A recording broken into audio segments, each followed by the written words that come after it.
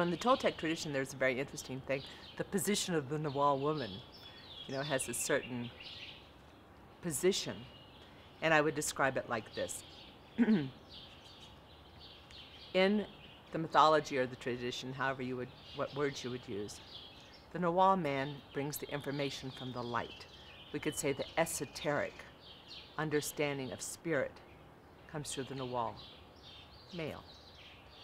But the female has to find a way to plant the seeds, to bring it into form, to bring it into a usable form in our humanity. The corollary that goes with that is if the Nagual woman wants something, she gets it. It's the corollary. But it's not done if she wants something in a petty, selfish, icky way. It's if she sees something, the energy comes through to that and it's respected. So there is a place of respect for the feminine perception that comes with the territory.